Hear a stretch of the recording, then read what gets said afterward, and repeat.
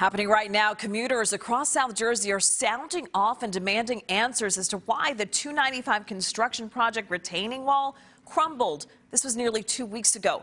Local lawmakers are hosting a virtual public meeting, and the NJ Department of Transportation Commissioner is expected to have some answers. NBC 10 Cydney reports tonight from Belmar.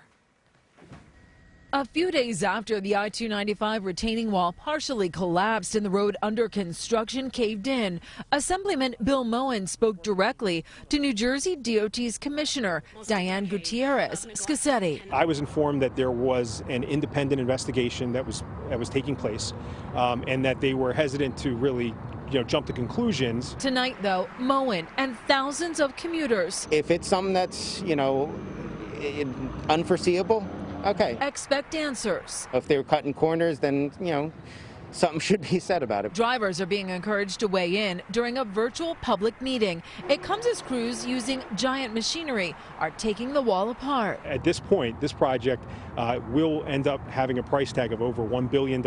Assemblyman Moen offered perspective, saying if you had a child that began kindergarten when construction here began in 2013, they'll be in college when it's finally complete. When you're telling a family that, oh, by the way, there's going to be another year to 4 years tacked on to this work, it impacts. What caused it? Yeah, what was the reason?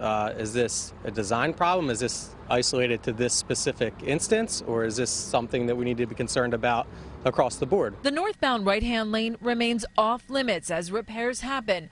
The Department of Transportation has already said it's running 4 years behind schedule, with a completion date now well into 2028. Lawmakers and commuters are hopeful that tonight's meeting is the first key step in making sure that the process here remains transparent, and also that the work on the roadway going forward is safe, secure, and sound to drive on.